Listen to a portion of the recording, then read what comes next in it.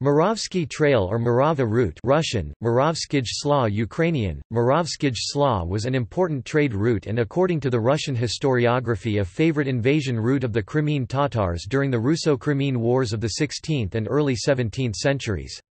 As described in the book To the Great Chart of Muscovy 1627, the route went north from the Tatar fortress of Arkapi Perekop, the gateway of the Crimean Peninsula, east of the Dnieper to the Russian fortress of Tula, 193 kilometers south of Moscow. To avoid major river crossings, the route followed the high ground between the basins of the Dnieper and Don, making an almost straight line from the Dnieper bend to Tula. It ran mostly through thinly populated tallgrass steppe country. Murava is an Old Slavic word for prairie or grassland, avoiding forests, marshes and river crossings. Apart from the main route, there were number of branches and bypaths, of which the Kalmius Trail and the Izum Trail were by far the most important. Between 1500 and 1550 there were 43 Tatars raids using this trail. In the wake of the Russo-Crimean War 1571, it became increasingly clear that only a defence line south of the main Zasuknaya Cherta would put an end to annual incursions. Such a chain of 11 forts and obstructions, the Belgorod Defence Line, was constructed at the behest of Boris Godunov, including, among other fortified settlements, the towns of Livny 1586, Voronezh 1586, Kursk 1587, rebuilt, Yelets 1592, rebuilt, Stary Oskol 1593, Valiki 1593, and Belgorod 1596, rebuilt. After this, the Tatars began avoiding this route. It later became a main route used by the Cossacks to raid the Crimea. Tactics. The Tatars preferred to invade at harvest time when forage was plentiful. Smaller raids were made in early winter when the rivers were frozen. Davies says that the journey to Moscow took 55 days. Larger raids were led by the Khan in person. The core of his force was a guard of 1,000 musketeers with light artillery and supply carts that could be formed into a wagonburg. The main force consisted of horse archers with reflex bows and short stirrups. They also had sabres and lances and the richer ones might have chain mail, helmets or muskets. Each man took one or two spare horses. They carried few supplies, preferring to live off the land. The army traveled in columns. Beauplan estimated a column as 800 to 1,000 paces across and up to 10 leagues long. It was an amazing sight since 80,000 Tatars are accompanied by more than 200,000 horses.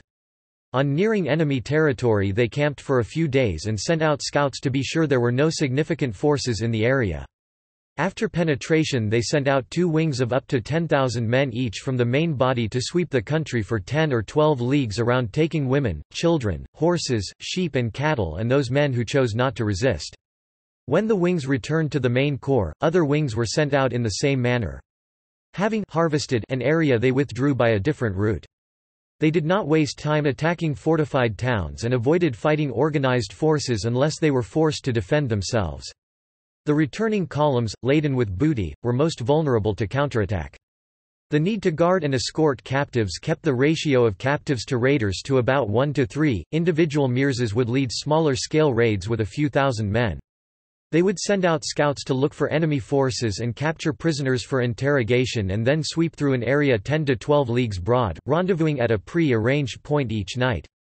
If attacked they would split into bands of about 100 men and scatter in all directions, reuniting later.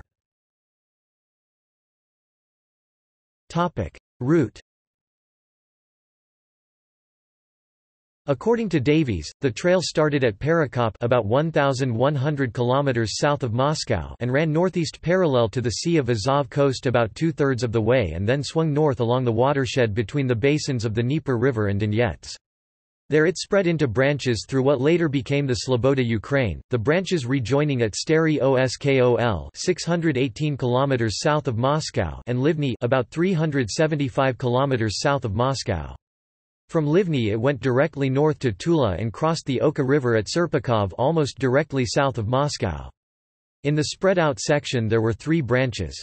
The western branch was the Muravsky proper, which ran northwest to about Valki and then northeast-west of Belgorod to Livny. The center or Izyumsky Trail seems to have run directly north along the south-flowing part of the Donets and joined the Muravsky at Stary Oskol. The eastern or Kalmius branch ran east of the Donets and joined the others south of Livny.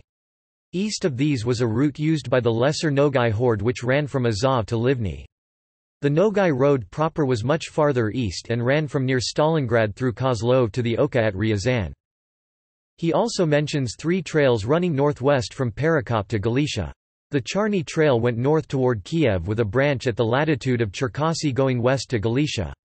The Kazman Trail followed the south bank of the Bug and the Volsky Trail followed the shore of the Black Sea and then the Dniester River. References.